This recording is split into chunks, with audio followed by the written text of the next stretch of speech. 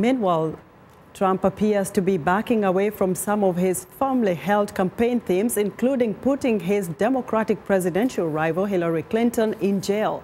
On Tuesday, Trump met with reporters and editors from the New York Times, the newspaper he condemned during the campaign as dishonest and called a failing publication. He now says he respects and reads the Times. Trump hinted that he has no intention to call for further investigations into Clinton's use of a private email server when she was Secretary of State or the Clinton Foundation. Trump said, "I don't want to hurt her. The Clintons, I really don't. She went through a lot and suffered greatly in many different ways." The campaign was vicious. Trump said investigating Clinton is not something he feels very strongly about. Speaking to reporters in the Trump Tower lobby Tuesday, former New York Mayor Rudy Giuliani, a Trump supporter and possible cabinet member, said the decision reflects a common aspect of American politics.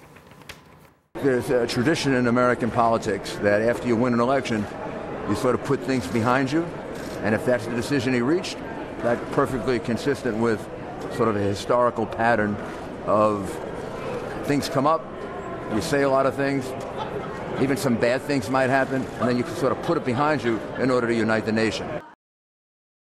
During the campaign, Trump regularly referred to Clinton as Crooked Hillary. He stood by contentedly at rallies and listened to crowds shout, "Lock her up."